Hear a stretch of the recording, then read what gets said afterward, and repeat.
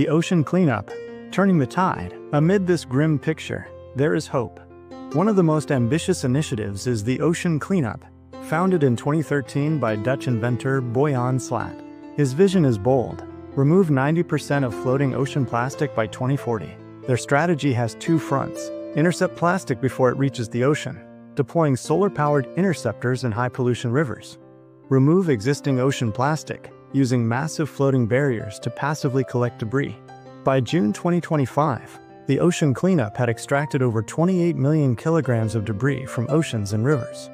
Their latest system, System 03, is a 2.2-kilometer-long U-shaped barrier that can capture thousands of kilograms of plastic on a single mission. 2025 update.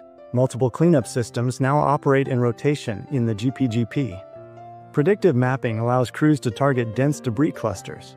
With sustained funding, they believe the GPGP could be cut in half within 5 years. A major 2025 review in Nature concluded that large-scale cleanup offers a net environmental benefit, even accounting for minor plankton disturbance.